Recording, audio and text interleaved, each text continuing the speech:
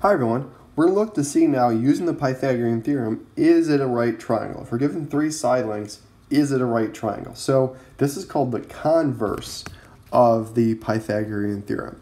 So the Pythagorean theorem says if it is a right triangle, if we're told it's a right triangle, then a squared plus b squared has to equal c squared. That's what the original Pythagorean theorem says. The converse flips that. If a squared plus b squared equals c squared, then right triangle.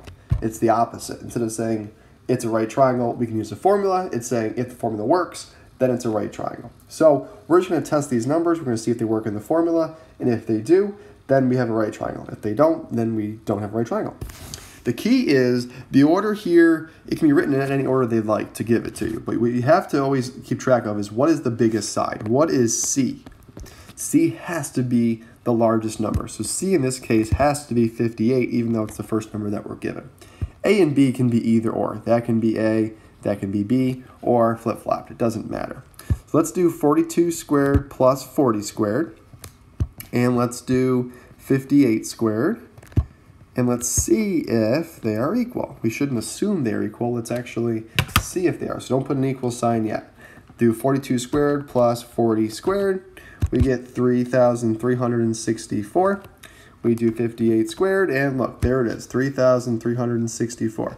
Now we can say, yep, they're equal, which is great, which means it is a right triangle.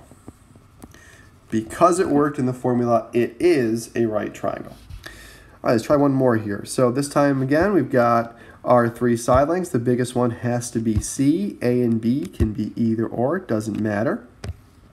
So we're going to test to see is a squared plus b squared equal to c squared. So let's do that. So 13 squared plus 84 squared, does that equal 90 squared? So 13 squared plus 84 squared is 7,225. 90 squared, I know is not going to be that because 9 times 9 is 81. So an extra 0 on it makes it 8,100, which is not equal. So no, not a right triangle. It has to be equal, a squared plus b squared has to equal c squared in order to be a right triangle. So this would not be, since it does not follow that rule.